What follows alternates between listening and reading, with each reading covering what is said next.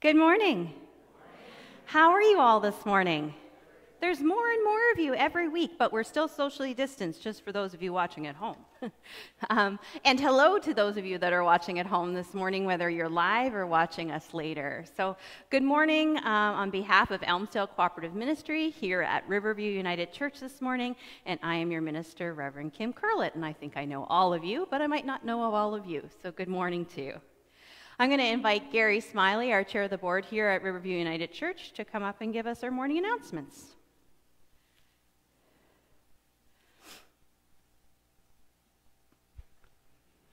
Always helps to turn the mic on. Morning, everyone. And as usual, you look fantastic. Unreal. Those masks add so much color. Unreal. Anyway, just a couple of announcements. Number one, we have a meeting tomorrow night for the stewards, and we're going to be going over our plans for our supper takeout, which will be held on the 13th of February. So anyone that wants to show up for that, we're going to go over what our plan is to do it. Another announcement here, which is very important because the UCW, turn it around the right way. UCW is having a soup challenge fundraiser. Starts tomorrow, Monday, the 1st of February, and ends Sunday, February the 28th. Everyone is welcome to take part, and it's so easy. Here it is. For every bowl of soup that you have during February, put a loonie in a cup. So every time you have a bowl of soup, take a loonie, put it in a cup. Or if you want to put $5 or $10 in it, fine. And then put your donation in an envelope marked UCW and place it in the offering plate on February the 28th. Or, if you want to, it says here, send a check for $100 to Mabel Wellwood. Oh, it doesn't say that. Oh, sorry. Mabel Wellwood, 21 Garden Road, Belnan, B2S 2N4. That is also in our weekly announcements newsletter that you online would have gotten yesterday. Mm-hmm. A couple other just little things. We have your annual contribution receipt out here in the narthex. So if anyone here knows someone that's not here, and you could pick it up and take it to them, it will save us some postage. So anyone that you know, and anyone outside that's listening and can't make it, and you have a friend that maybe could pick it up for you, give them a call and ask them if they would pick it up. Okay, thank you. So just to add to Gary's announcements this morning, who is receiving your email newsletter? Yeah, good. What happened? So some of you might have got an email newsletter that said, we miss you. So I noticed that we went from 110 emails to about 68. And I thought, did that many people unfriend me? I was really offended. But then I realized that what the system does is you may see your email come in, but if you don't open it, eventually it bumps you into an inactive file. And so what it had done was only showing me the active file. So if a newsletter wasn't open for a couple of weeks, it just kind of put everybody in there so we're not spamming people. So now I'm sending it to everybody. But to keep yourself moving, just make sure you click on it and have a read each week. And so they're there, but if you don't get it in your email newsletter or you miss it somehow, by Tuesday, the one from Saturday will be up on the website too under newsletters. So they're all archived there. So if you go to elmsdalecooperative.ministry.com and go to newsletters, they're all there. So you can go back and look at any of the ones that you might want to look at to find Mabel's address, to send in your money, or any other information that you're looking for. That also has the weekly order of service if it's something you want to look at in advance. It has all the scriptures that are recommended for the week. And it also, in that order of service, has the link to all of the videos that we show. So as you're looking through the order of service, if you want to actually watch those videos again at home, the music that we play, you can find them in your weekly order of service too. That's in the newsletter and also under the worship tab. So go have a look, get to know our website. You can't mess it up. Only I can do that from my end. So you clicking around and looking and finding what's there will just get you more familiar with what we have going, and there'll be more added to it in the coming year. The other announcement I have is after Sunday morning last week, I was in my office and I looked at my wall calendar and I almost cried because I saw I had pre-booked a week of continuing education that I didn't know that I had, and I'm so darn tired. I was so excited. So I have a week coming up, a week off, and so I'll be using that week to spread out the Lent and Easter planning that I've been trying to pack all in. So I'll have a whole week to do that. I also have been part of the Calvin Symposium on Worship and haven't really had the time to watch all of the videos and workshops that they have, but I have that as well. So that's what I'm going to be working on from February the 8th to February the 14th. So on Sunday, that's Valentine's Day, you'll still have church just like you normally do, and you'll have one extra video, and guess what it will be? My sermon.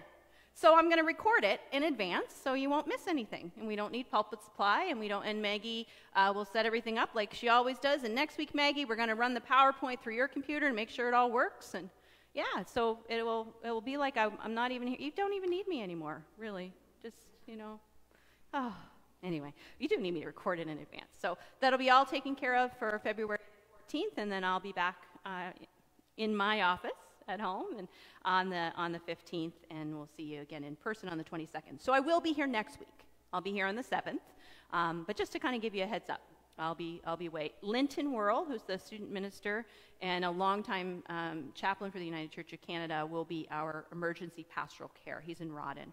He's actually in Gore, but he works for Rawdon United Church. So he'll be our emergency pastoral care that week, and I'll make sure you have all that information. And you, and where's the other one? I saw Ann and Ann. You guys will all have that information. So welcome to Ann this morning at 9 Mile River folk. Any other 9 Mile River folks here? Well, Eunice and that guy, Dave. Eunice and her husband. They're halftime at 9 Mile River. Good morning, Dave. So as we gather this morning, let us acknowledge that we are in this region where we live and we work and we worship. We are on lands that are by law the unceded territory of the Mi'kmaq people. May we live with respect on this land and live in peace and friendship with its people. We say together, Sit Nogama, all my relations. We are all treaty people.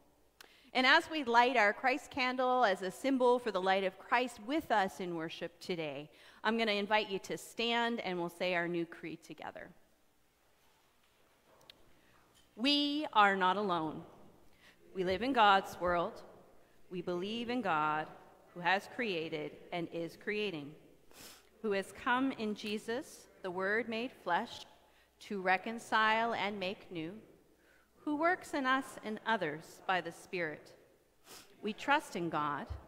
We are called to be the church, to celebrate God's presence, to live with respect in creation, to love and serve others, to seek justice and resist evil, to proclaim Jesus crucified and risen, our judge and our hope, in life, in death, in life beyond death.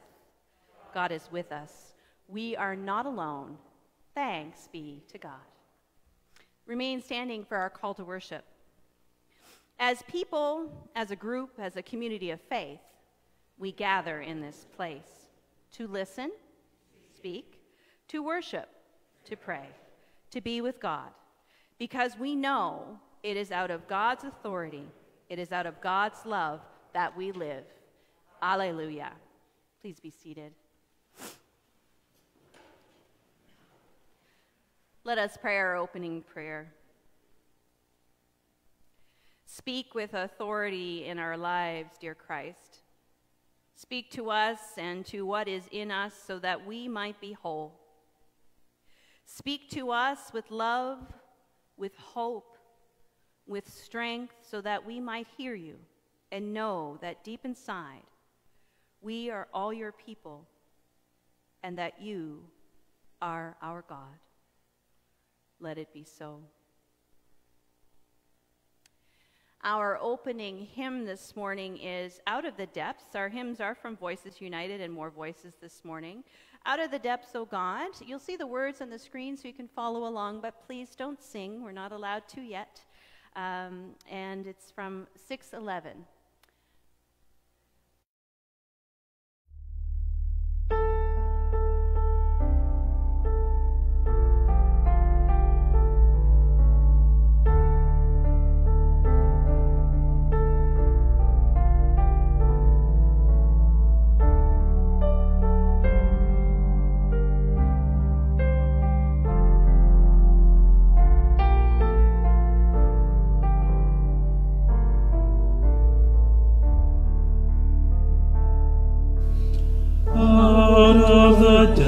So God, we call to you.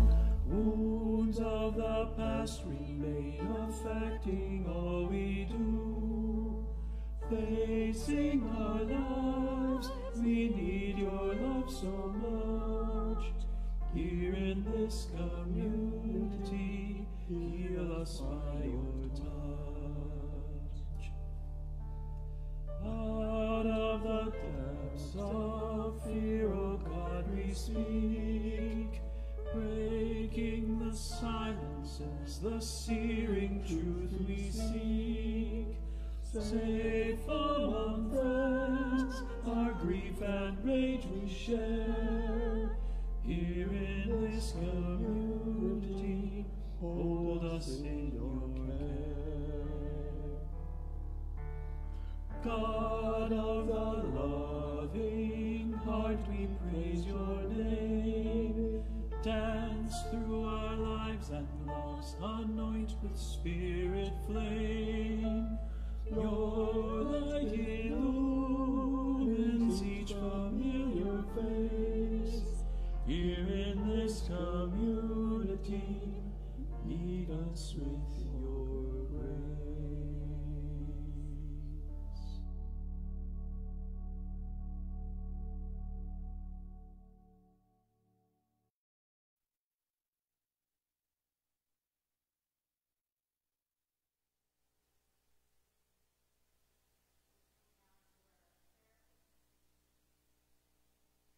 We come now to our time of prayer, our prayer of confession, our prayer of reconciliation, our time of turning our hearts back to God.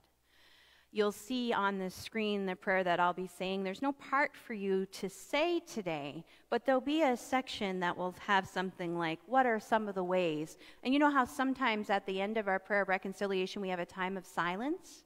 Instead, we have it scattered through our prayer today. Let us pray. O divine healer, we confess that sometimes we yearn for you to wave a magic wand on our wounded lives, to remove our pain, illness, and suffering. We hear the gospel story of the one seeking healing from Jesus and assume you will perform a similar miracle for all of us if we just pray hard enough. And we do pray. Open our eyes to recognize the teachings and tools you have given us with which to seek healing in the midst of our afflictions and diseases. You whisper to us that wholeness requires self-care and rest.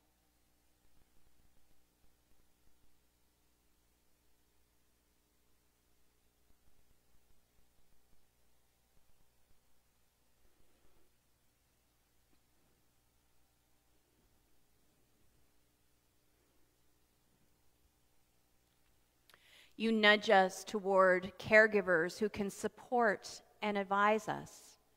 In silence, let us consider who may help us.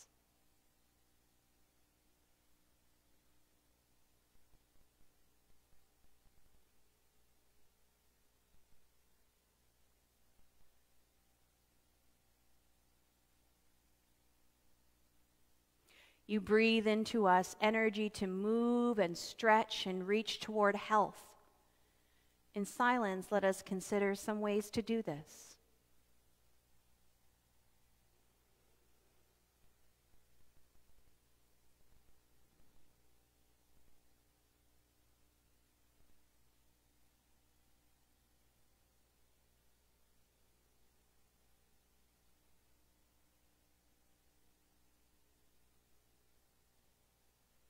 You place in us an urgency to seek justice so that all may enjoy adequate health care.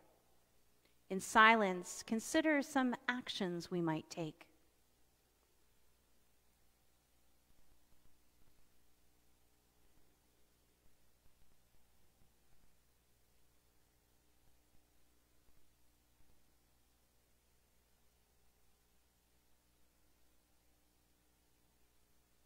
Renew our spirits in the midst of our diseases and afflicting spirits.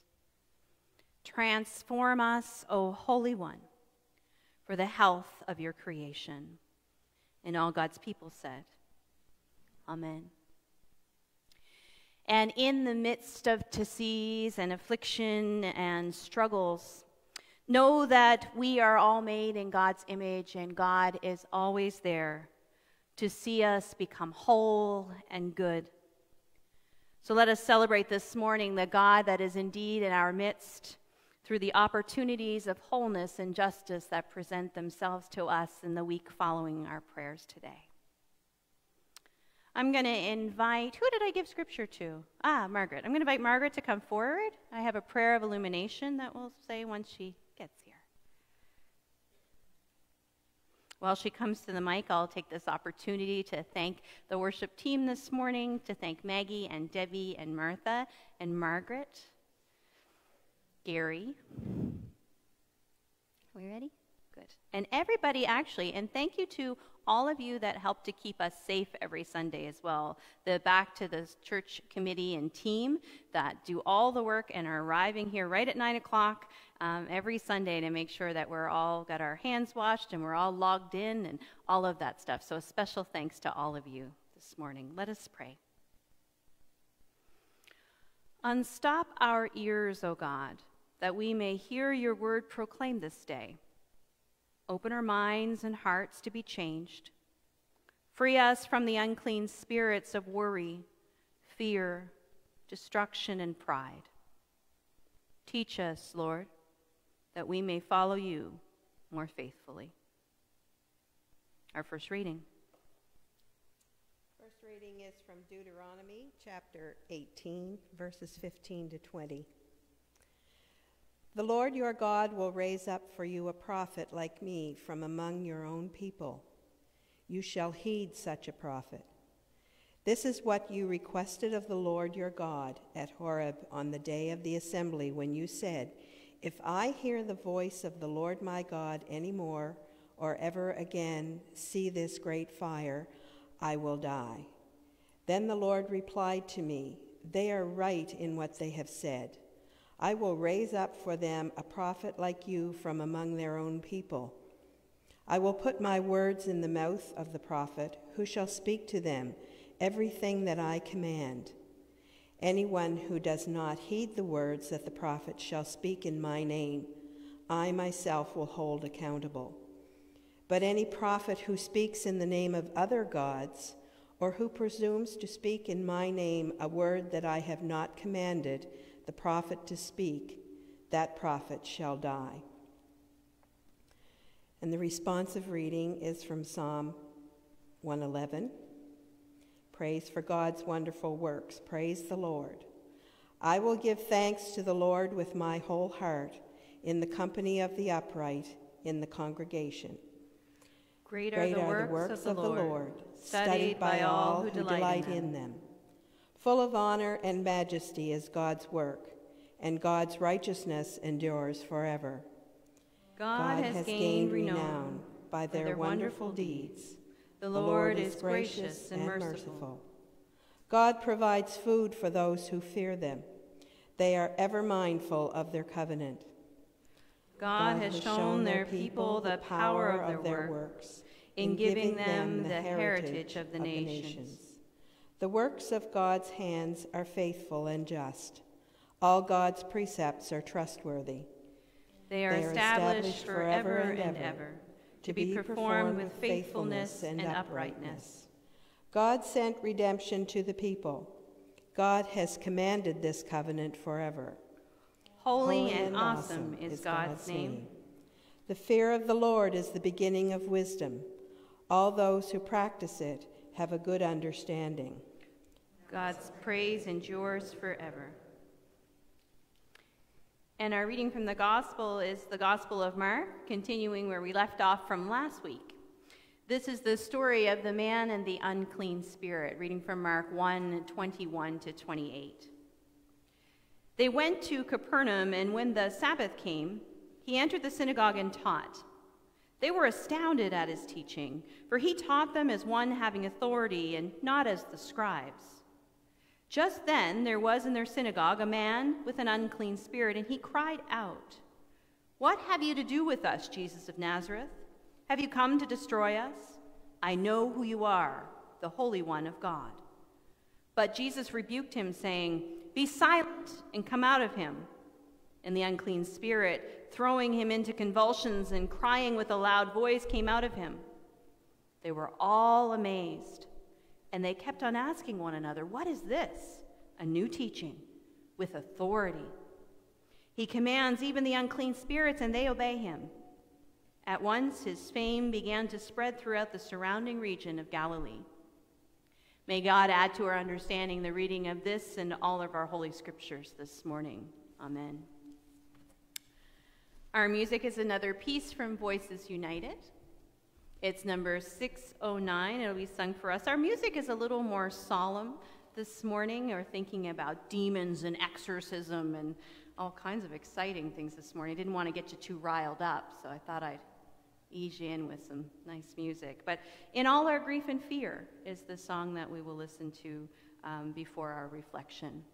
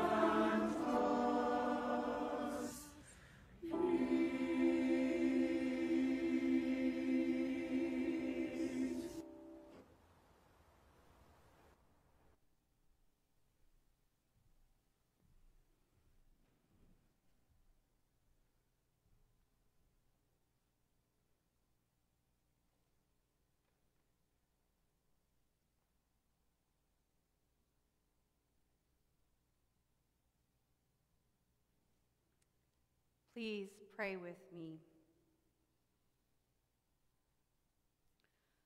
Holy One, let the words that I share reach the hearts that need to hear them.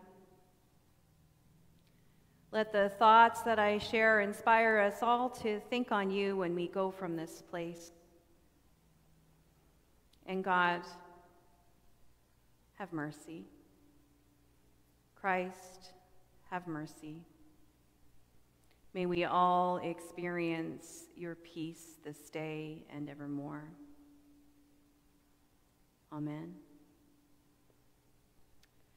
So the gospel these few weeks before Lent, as I mentioned last week, are going to focus on the Gospel of Mark. So the first book of the Gospel of Mark. And I gave you the update up until there. If you missed it last week, you can find the video online under the worship tab at elmsdalecooperativeministry.com.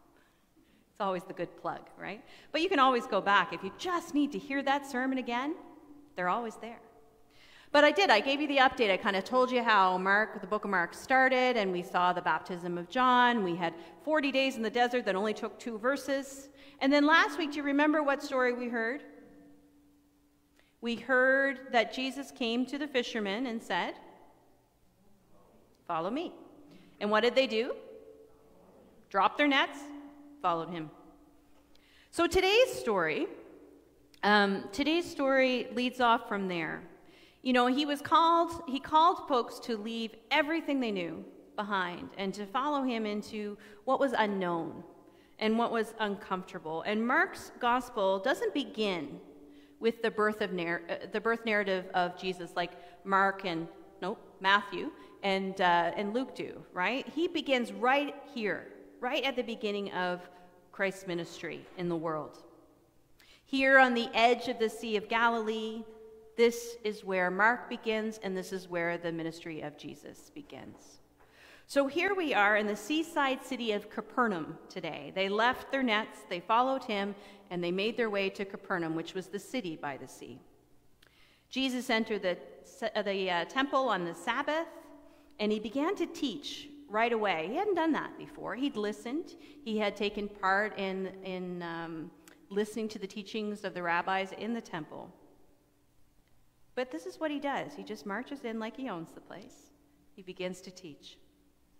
Now, the scribes were the authority on the teaching, the authority given to them by religious leaders to teach in the temple.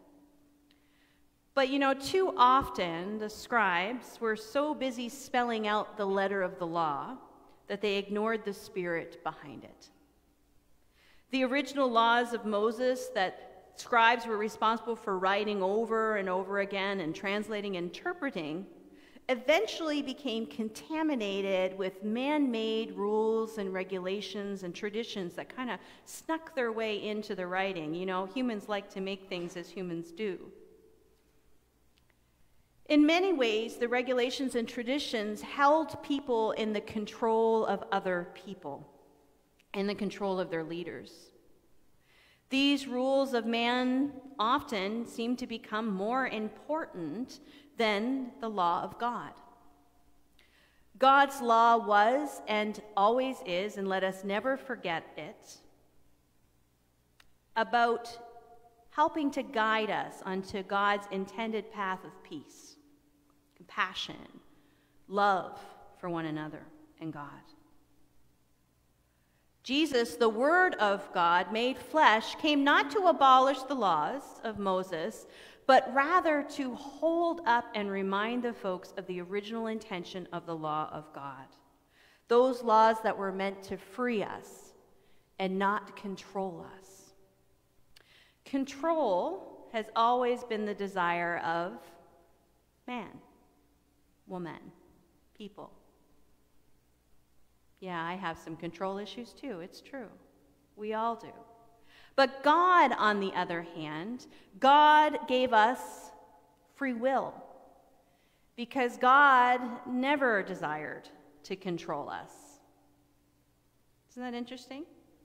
So we think about these laws sometimes as being onerous and commanding over us. But if we look at the laws of God, they're always about keeping one another safe, about taking care of each other, about honoring one another. God's laws desire nothing from us but to love one another and to love God. So we read today about Jesus' first act of public ministry, teaching in the temple, teaching with authority. You know, he was really impressive. People noticed him right away, and there would have been all kinds of people trying to teach in there, but he was the one they paid attention to. While this part is not the arc of the story, it's important as the beginning of the story because Jesus is noticed. And he is not just noticed by the people listening, but who do you think he's also noticed by? The leaders, the scribes and the Pharisees. He is noticed. And you know, he does have this air of authority about him. And that is going to make them a little uncomfortable. Up until now, they've had control. That moment, this beginning of the Gospel of Mark, sets the tone for what's to come and sets the tone for what we see happen on Good Friday. Spoiler alert. The arc of today's story, though, is the exorcism of the demoniac.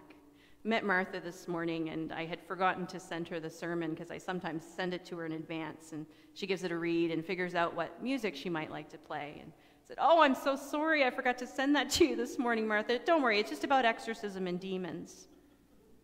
Roll with it." She's going to play the theme from The Exorcist. We could take the story today literally, right? We could take it like the demons in The Exorcist. We could think about it in that kind of way. What the modern interpreter often does, though, is try and take it and make it make sense to us in our modern ways of thinking. We always want to make everything make sense, don't we? And so we might interpret it as somehow Jesus healing someone from schizophrenia or epilepsy, and that's the demon. But I'm not going to do that today either. I'm sure you've heard that one before. What I would like to think about the story today as is a parable. So this story in itself as a parable. And what do parables do? Parables are stories that Jesus told over and over again to teach us something about the kingdom of God, warn us about something about the kingdom of earth, or do a little bit of both. So let's have a look at the story from that perspective this morning. So while Mark, the writer of Mark, he may not be as detailed as Matthew. Matthew goes on and on and on and on. Matthew and I are a lot alike. He might not be as eloquent as Luke. Luke uses a lot of flowery language. But what Mark does, if you read that book, Mark is always succinct and deliberate in his words. And so this story, there's no mistake why this story is where it is in the whole passage of the narrative of Jesus. Jesus is teaching, people are impressed, someone in the crowd calls out, and we're told the person has an evil spirit, and the spirit speaks directly to Jesus and says, "What have you to do with us?" Jesus of Nazareth names him. Nobody else knows who this guy is yet. The Spirit names him. "Have you come to destroy us? I know who you are, the Holy One of God." And in the book of Mark, Jesus doesn't like to bring attention to himself. He doesn't like people going out and telling everybody about him doing Savior stuff and him being the Messiah. And again, he tells people when he heals them, go and tell no one. Just live a good life. He's more interested in showing people the kingdom of God than he is about telling them about it. So, the moment that he sets all of that up for what's happening in the rest of the Mark, all of this, you guys be quiet business, starts right here. He says, "Shh, silence. Come out of this man." And he has authority. The Spirit hears him. What does he do? Did you hear it? He shakes the man. Shakes him, just shakes him silly, because he doesn't want to go. That demon, the demons inside of us, they don't want to leave. They're really comfy. We kind of like them sometimes too, because we know them. but eventually it leaves. And when that happens, not only does it shake that one man, it shakes the whole group of people watching. It shakes them to their very core. They say, "What's this? What's this teaching?" It's teaching with authority. Not only has he told us, he has shown us. Even the spirits listen to him and obey. And then that news, that's a hard one to keep secret, isn't it? There was an exorcism there at Riverside United Church this morning. Shh, don't tell anybody. I think that would get around here. That would be right on East Hants Wants to Know. Gary would have it on the sign. It would be everywhere. The news about that spread. That was a healing moment. If we think about the story as a parable, we want to look to the parable about the part that doesn't really make sense to our listening ear. That's how you begin to understand a parable. You look for the part that doesn't make sense. That's going to give you a hint on what the parable is all about. So why does the story of the demoniac, the person possessed by a demon, screaming from the temple, fall immediately after the people are amazed by Jesus' teaching? Ched Myers, who I introduced you to last week, who's written the book on radical discipleship and written a book about the Gospel of Mark, he tells us that this part of the story is put in here to teach us something. And it teaches us this. These are Ched Myers' words. Jesus' kingdom project, that is the teachings that he's about to embark on, his ministry, which Myers calls Jesus' kingdom project, is incompatible with local public authorities and the social order they represent. God's kingdom is a flip version of the kingdom of the world. Every person present in that temple that day was used to the way that things had always been done. The ways, the rules, the traditions, the ways had always been followed because they'd been taught to them by the religious leaders, by the scribes, as the very word of God. Rules and regulations, traditions became taught as the rule of God. But then along comes Jesus, the Word of God made flesh, and he starts teaching people that the point of the Sabbath is not to sit back and do nothing, to not work at all as they had been taught. They had been taught that even healing on the Sabbath was against the law of God. Jesus comes, and not only does he heal on the Sabbath, he teaches them about, the Sabbath is to be made holy. But he says that you are to put away the work of the world, right? To do all of the things that might, fill our own pockets or give us more prestige, and use a time, a set-aside time, that's a Sabbath, a set-aside time to do only the work of God. Again and again, Jesus will show the law of God, what it really means, rather than tell the people. He heals this man on the Sabbath, and he will heal more on the Sabbath in the temple. He will also eat and commune with people that have been under the law unclean. He will speak up against every policy, every procedure, every tradition that oppresses and enslaves God's people and keeps them from loving God and one another. Because this is against everything that God is for. But Jesus teaching those things is against everything the religious powers have built, and it puts Jesus and all who follow him in danger. When Jesus silences the demon and calls it out of the man, he calls on all of our demons to be silenced. He calls on every dark thing within each and every one of us that keeps us from being in relationship with God and with one another. Dr. Osvaldo Vena wrote a commentary that I read this week on workingpreacher.org. And he said, naming the demons is a way to recognize that they exist. Just like the demon naming Jesus of Nazareth recognize that Jesus existed. Naming our demons is how we begin to call them out. Vena says that those demons begin with unbelief. This is a quote.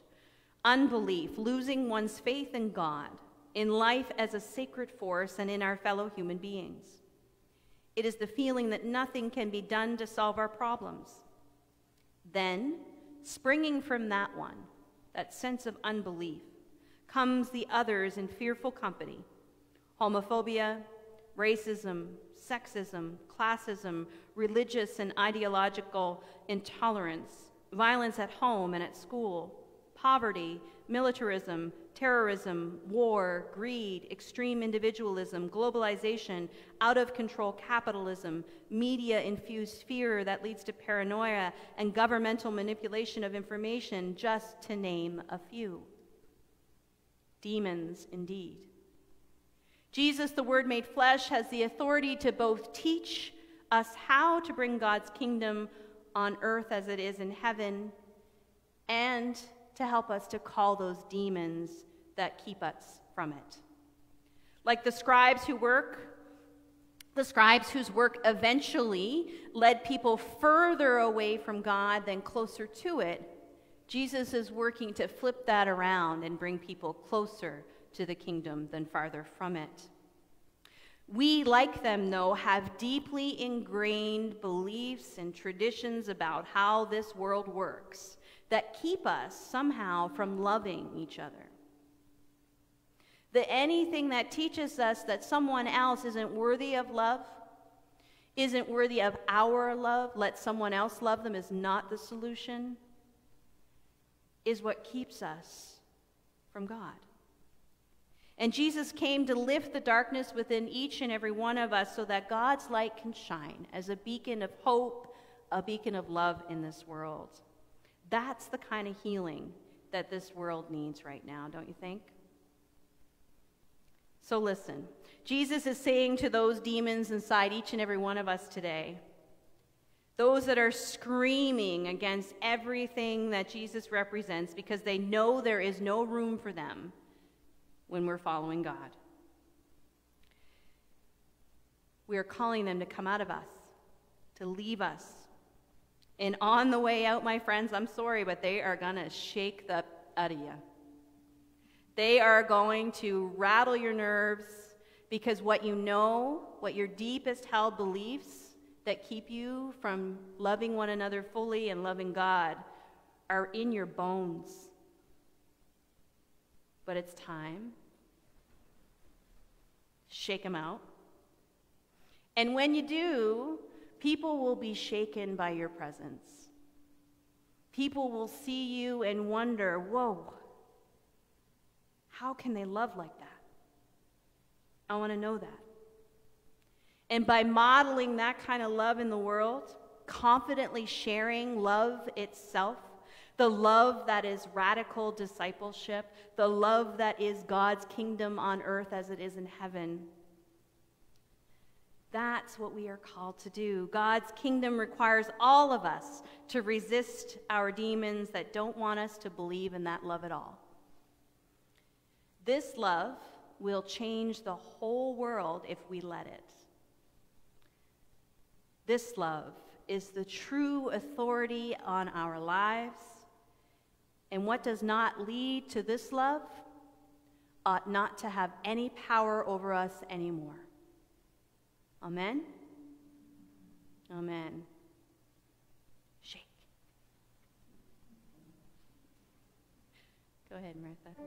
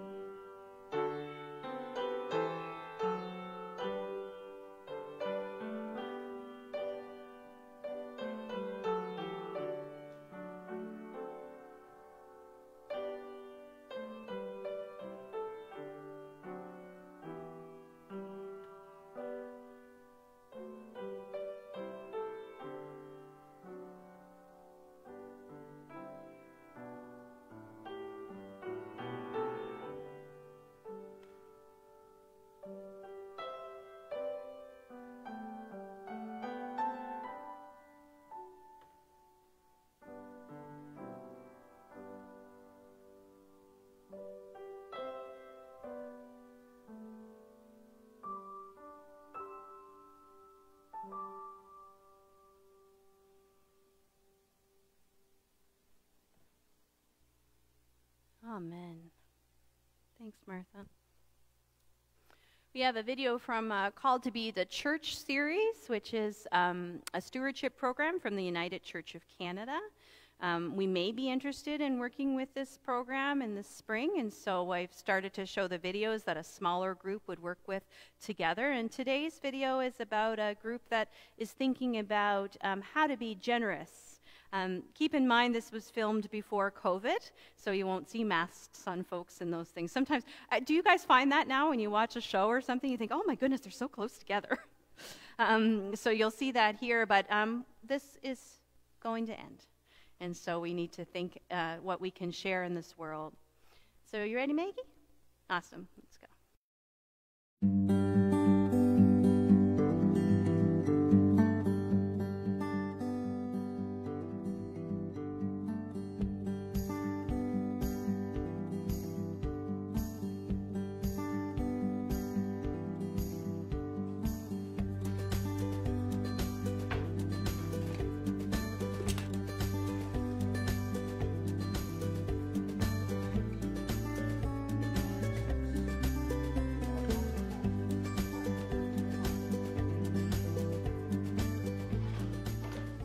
Hi there, I'm Christopher Levan, and I wanted to invite you into my church kitchen to bake up a batch of gratitude.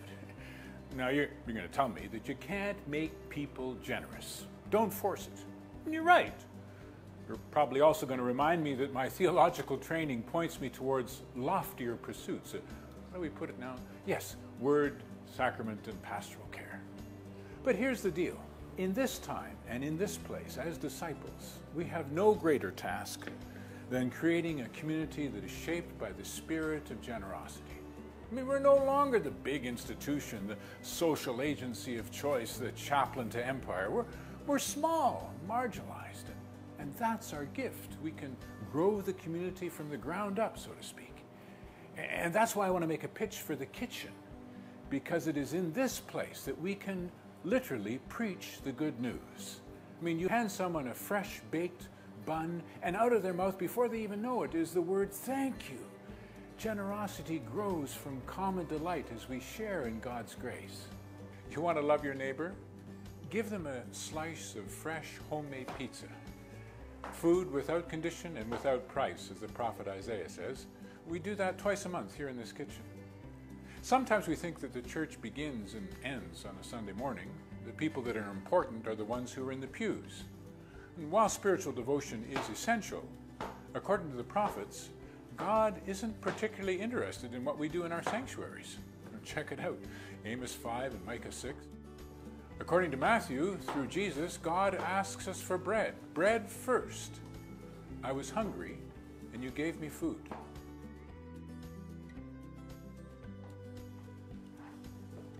I can think of no more faithful task for 21st century disciples than baking bread, making pizza, and giving it away. I see that we've been given a new chance. As congregations are marginalized from mainstream culture, we can return to our roots, to the table, the kitchen, which is where Jesus began, with food for all, without condition. Come to a place where you are fed and known by name.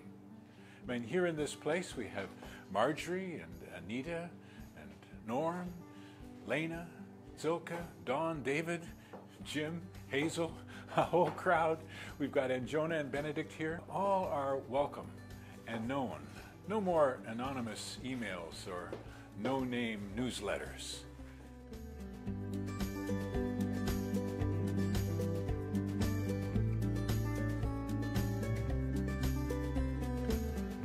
When you give someone a slice of fresh homemade pizza, for example, you don't have to teach generosity or force gratitude. With shared food, it happens quite naturally. We sing our thanksgiving when we're fed and when we're welcomed. But don't take my word for it. See what you can do yourself. I'll bet you already do. Most United Church congregations are experts at doing food, so let's bake something fresh. Loaf of bread, some pizza, Scottish scones, sticky buns, oatmeal cookies, and then we give them away to strangers, unsuspecting and unsolicited, and see how they react. why don't we go out and get in trouble for giving things away?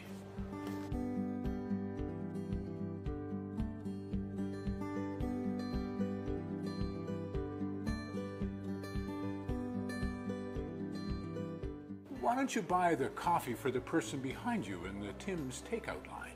Or invite the nursing home care professionals to your church for a meal, just to say thank you.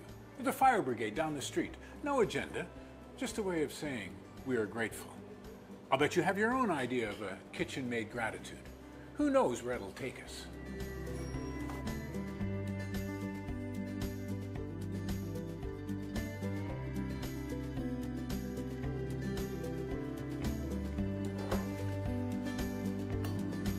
Home-baked gratitude.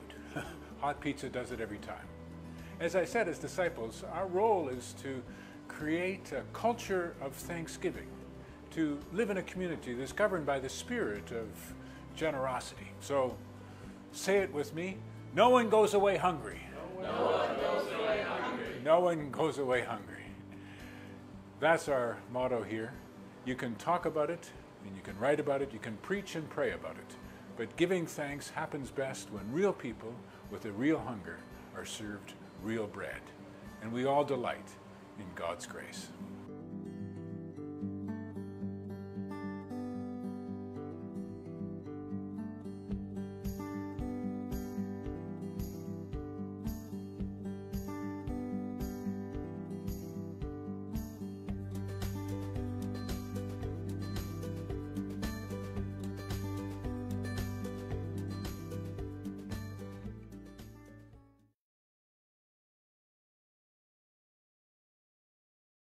So if we were to run this in a workshop, that would be an opportunity then when we would sit and we would talk about ideas, because all of you have some now. You're thinking, oh, and that's not saying don't do turkey suppers for sale. That's not what they said. Think of the thing that you could give away. I mean, we have a screen. We could play movies for free for people. There's no movie theater here. You never know. There's all kinds of ways that we could give back to this community and just say, we appreciate you. So if we decide to do this model, that a smaller group of folks would come and listen to this video and then turn to one another and start to brainstorm ideas. That's stewardship. Sound good? So think about it if you want to do that. We'll talk about that during Lent, about thinking about what's coming next. So the invitation now is to let us bring God our gifts, and that's in response to God's gracious love for each and every one of us. Let us bring God in our lives in response to Christ's call to serve others, and let us join together this morning in our morning offering. Our offerings have been received at the plates at the front and the back of the church. They will be received on the way out, and they will be received through donations made through our website, elmsdalecooperative-ministry.com, by email money transfers, pre-authorized remittance, all kinds of different ways. So you can find all of that under the Donate tab. I'll invite you guys to rise as we dedicate our offering in prayer. Let us pray. Loving God, you are never far from us. You are as close as our breathing. We recognize you as the one who heals the wounded spirit and gives new life to the brokenhearted. We offer these gifts to you, O God, as a sign of our commitment to your grace and authority.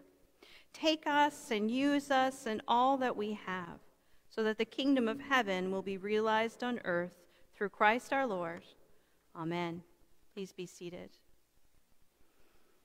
We come into a time of community prayer, our pastoral prayer. This week we especially hold our friends at Bedford United Church in our thoughts. Their sanctuary was a victim of violence this week. Some of you would have seen on the CBC, and their Black Lives Matter sign was vandalized. They had a brick thrown through their cross, and collection plates were stolen, and all because they've been receiving threats for having a Black Lives Matter poster in Bedford. This is the world we still live in. Let us also remember our community and the folks in our community, especially as we head in tomorrow to Black History Month. And here in Nova Scotia, the poster for this year is Black History Matters. I have a copy of our poster that will be coming to me, and we'll have it in the narthex as well. And there'll be a moment in each of our services in February that helps us to remind ourselves of some Black history here in our area. So let us pray, joining all the prayers of our hearts, community, family, friends, and ourselves. Most holy friend, Savior of those who call on you, please give us more of the compassion and authority of Jesus. Embolden us to heal the multiple diseases that afflict humanity and drive out the demons that afflict our contemporary world. Hear us, O God, loving God, in your abundant grace, hear our prayers. Send your agents to lands that lie under darkness and oppression. Where government is corrupt, justice is rare, abuse is endemic, and the weak and the poor have nowhere to turn for hope. Please increase the spiritual authority of groups like the Red Cross, Amnesty International, and groups that work with our own Mission and Service Fund of the United Church of Canada. May they be more adequately ready to channel compassion, justice, practical aid, reconciliation, and peace. Hear us, O God. Loving God, in your abundant grace, hear our prayers. Send your messages to situations where diseases like AIDS are reaping a grim harvest even through this COVID pandemic. Especially we pray for the afflicted nations on the continents of Africa and Asia. Please give authority to people of disciplined compassion to provide pharmaceutical help, nursing care, better health education that will drive out the demons of superstition and fatalism. Hear us, O God. Loving God, in your abundant grace, hear our prayers. Send your servants into places where food is scarce and crops are poor.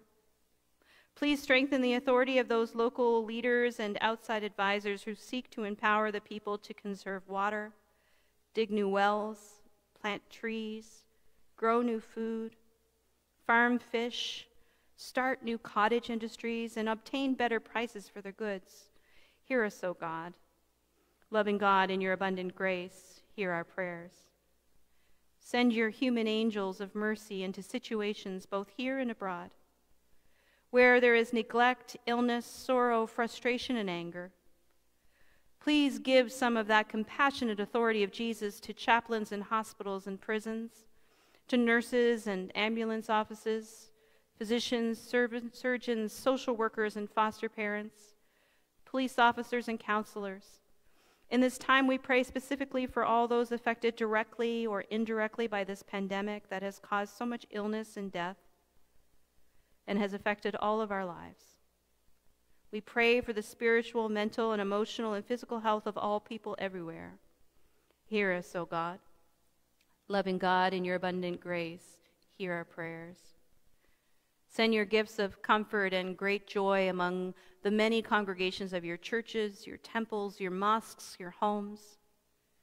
May more of the spiritual authority of Jesus empower every ordinary member of our Christian church, and the wisdom and compassion of Christ enlarge the ministries of lay and ordained ministers.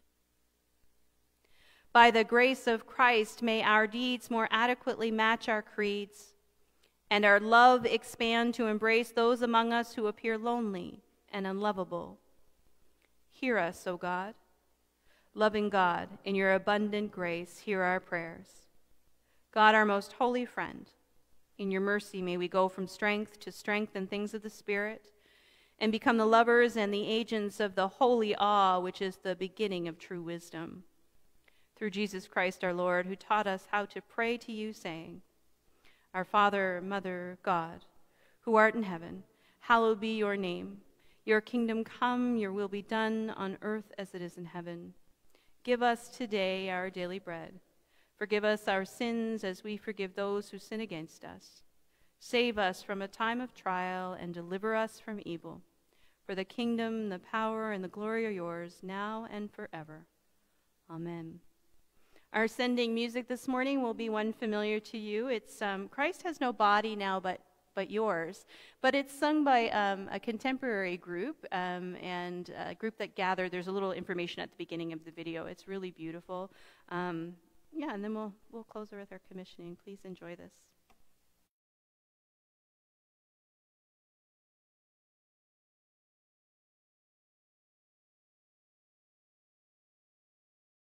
Do you remember how the words go to the song that we did today?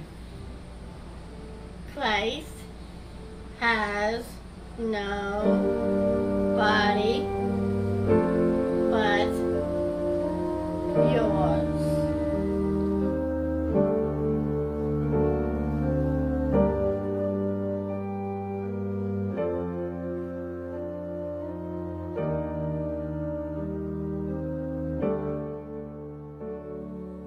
Christ has no body now but yours. No hands, no feet on earth but yours. Yours are the eyes with which he sees. Yours are the feet with which he walks. Yours are the hands with which he blesses all the world. Yours are the hands.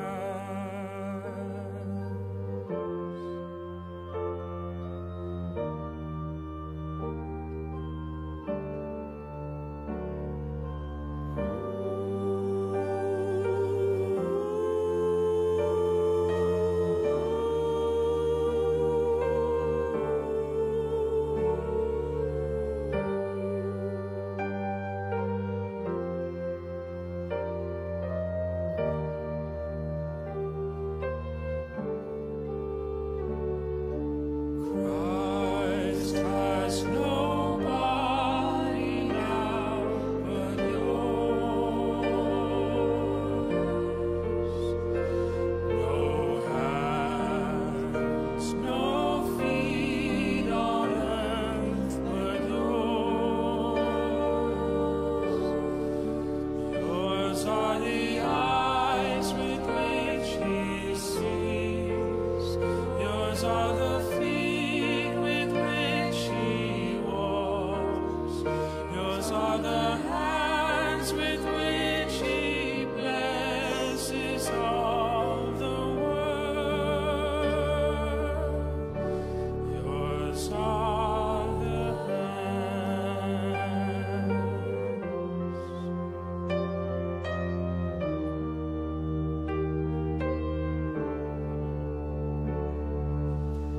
Christ has no body now but yours. No hands, no feet on earth but yours. Yours are the eyes with which he sees. Yours are the feet with which he walks. Yours are the hands with which he blesses all the world. Yours are the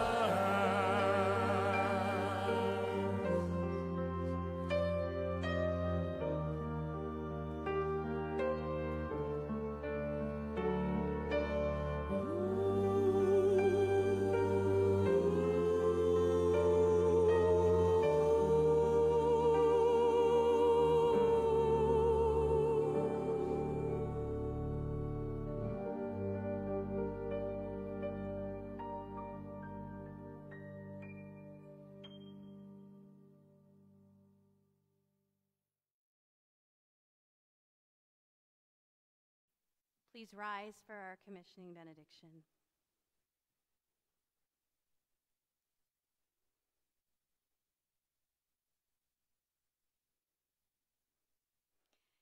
Jesus comes to us, offering healing and hope, speaking and acting with authority.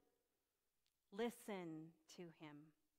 Go into this world confident in God's love and healing power.